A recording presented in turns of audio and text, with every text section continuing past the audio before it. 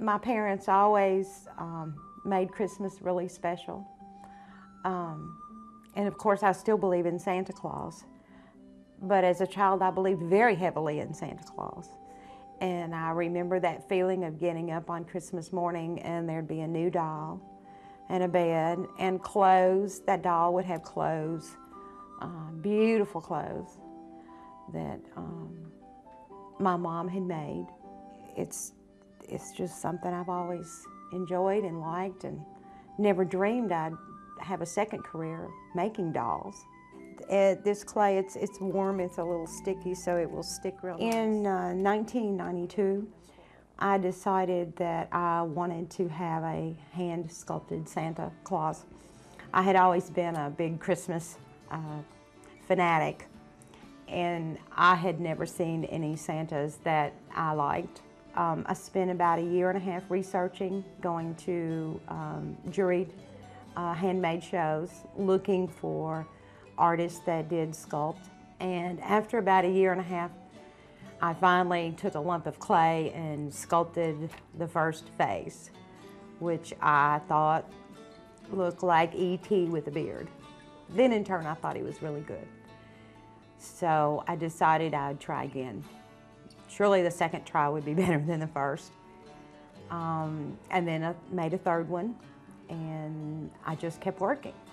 And I had friends that admired them and liked them, and Santa just became what I enjoyed doing.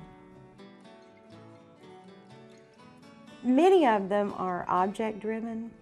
In other words, there's a chair or a trunk or a toy or a piece of fabric that I can imagine an image either sitting in or wearing.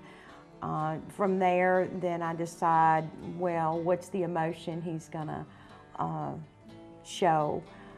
Is he an American Santa, jolly, or is he more Father Christmas and more sullen? That kind of depends.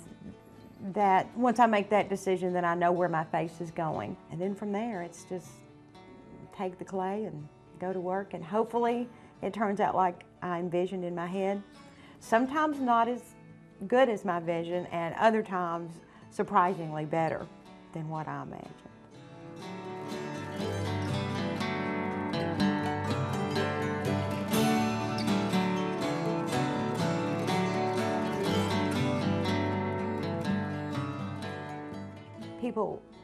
Older people find the life-size guy, and they come up to him and they talk to him, and they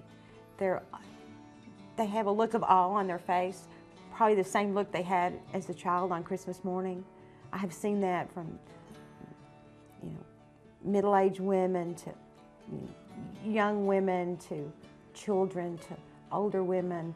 People have written me notes about finding me at the show and seeing the big Santa and what it was like to see him, and thanked me for doing him, and just written to me about experiencing or seeing my work, and I think it gave them joy.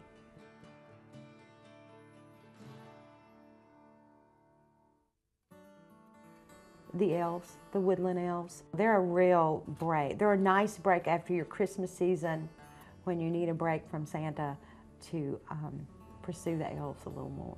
I live in Berea, and we have wonderful woodlands around here, and several years ago I picked up acorns, and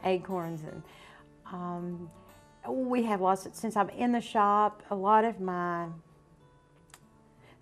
work has changed based on what tourists tell me or tourists have to say, or what I think maybe they're looking for too.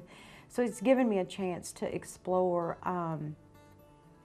the elves, and I think that's what Berea reminds me of. So if someone wants to take a piece of Berea home, the little woodland elf with Berea acorns for a hat is just the perfect thing. And about the past 3 months, I've really been working pretty heavily on these and wanted to have a large enough collection to make a nice display. Gives me a break from the mohair, They're fun, they are quirky. Your anatomy doesn't have to be quite as exact because they can have big hands and big feet and big noses, and lets you deal with personality a lot more. I think I'm more of an elf than any direct relation to Father Christmas.